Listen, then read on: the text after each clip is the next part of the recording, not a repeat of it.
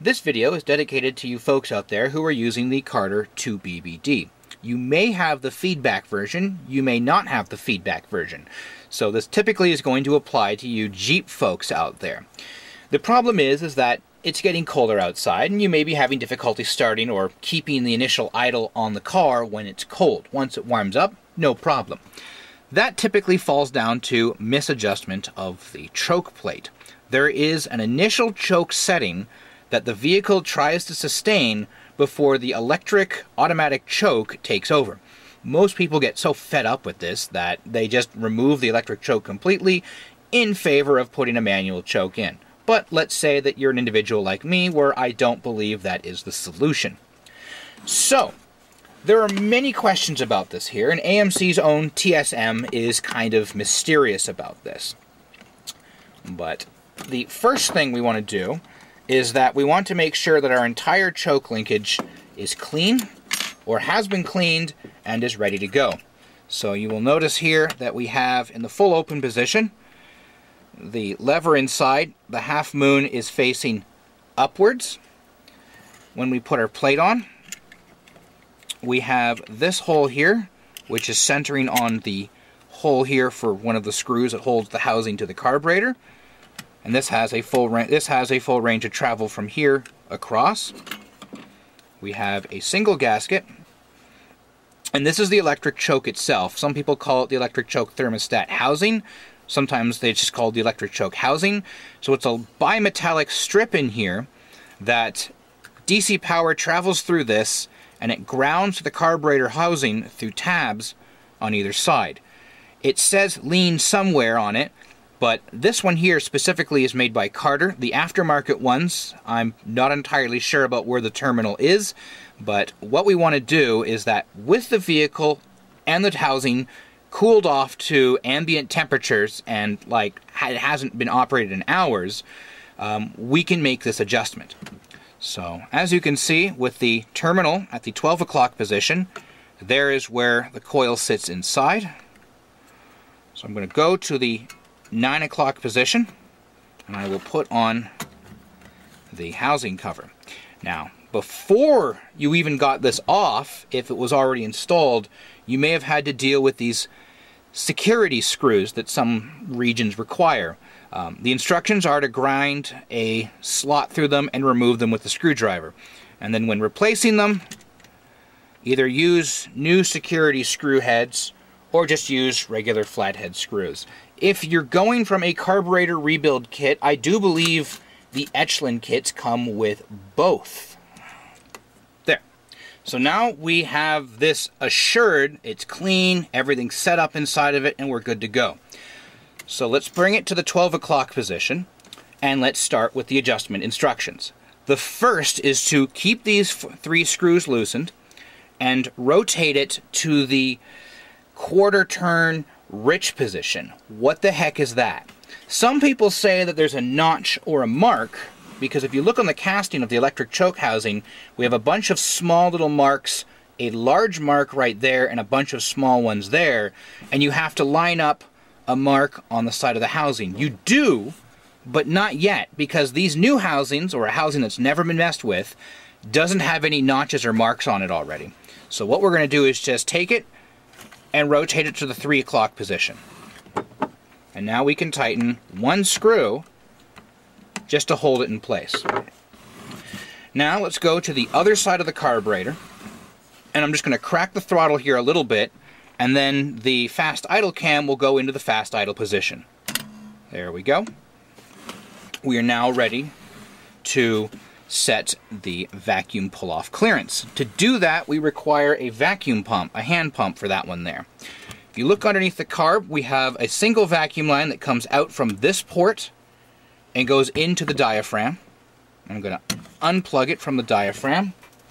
I'm going to take my vacuum pump here and plug that in. You will apply 20 inches of vacuum mercury.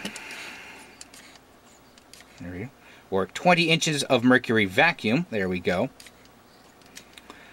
If it starts leaking down, double check all of your hoses. If it continues to leak down, your diaphragm is leaking. Replace the diaphragm.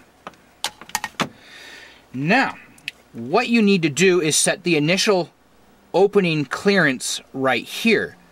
Because the idea is that if this is too far closed, it's going to be too rich. And if it's too far open, it's going to be too lean. It wants to be at an ideal position. Within AMC's TSM, or Technical Service Manual, it does specifically tell you the initial choke valve clearance. The set to is 0.140 inches for the 8338 and 8339 Carter 2BBDs. The OK range is 0.125 to 0.155. There's a bunch of little gauges that you use to set this initial pull-off clearance. I don't have any of those. It's entirely possible you don't have them as well. So what I want you to do is get yourself your digital calipers and go into your pile of nails. You may have to clean your nails a little bit to do this, but we're looking for a nail that's within that OK range. This one here sets to 0.146 and maintains that throughout the length that we need to use it for measuring. So I'm going to put that in here, and because this is so far rich, I can actually hold it in place. And now you'll go with a pair of pliers, and this linkage right here to the pull-off, it just wants you to twist it and bend it so you can open it or close it a little bit. So I'm going to hold this here and just kind of bend it one way. Oh, and that there is now a little bit too lean. So what I'm going to do is just tweak it the other way again. And this takes a little bit of practice. No.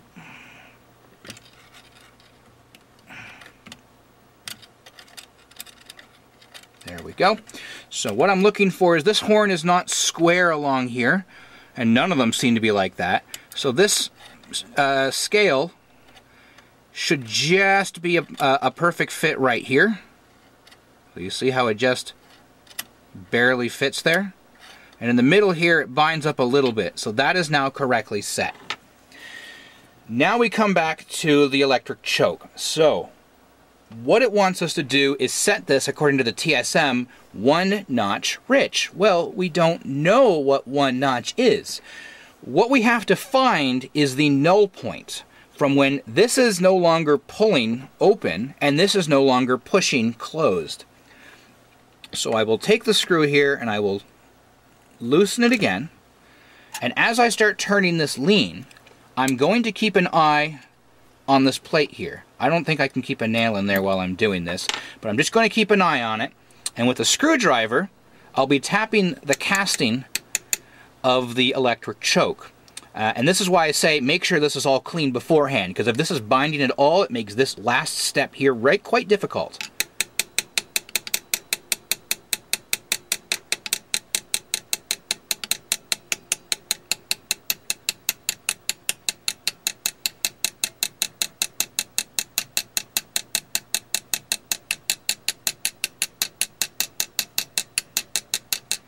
And I just started to see it cracking open there. So I'm going to turn it back a little bit, give it a tap, and I have to use my finger to push it closed, give it a tap. I'm just going to watch that again as I slowly turn it, and about right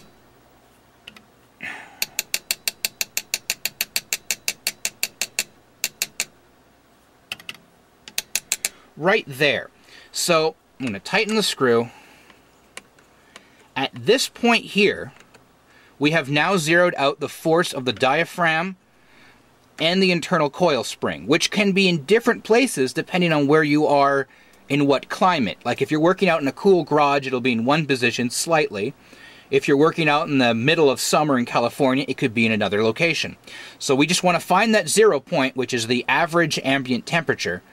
So now we know our clearance is set correctly. And we should be able to verify that, yeah, it's still good.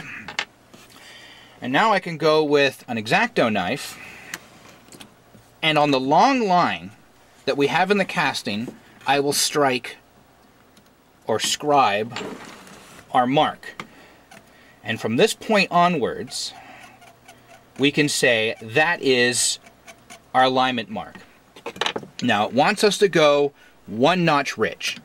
So once more, we'll turn this, and because turning counterclockwise leans it, and going clockwise enriches it. I'm just going to roll it 1 notch forward into the rich position. I'm going to tighten my screws. And there we go. So at this point here, when you start the vehicle up cold, it'll do the initial pull-off, and it will have it set to the correct enrichment and lean out point. And as this begins to warm out, it immediately begins opening the plate until eventually it just completely unloads on this side. Now there is another adjustment for this linkage here. There is obviously an adjustment here for the fast idle cam as well. Those are not part of this overview. All I wanted to do was to tell you how exactly you set the electric choke. I hope this helps.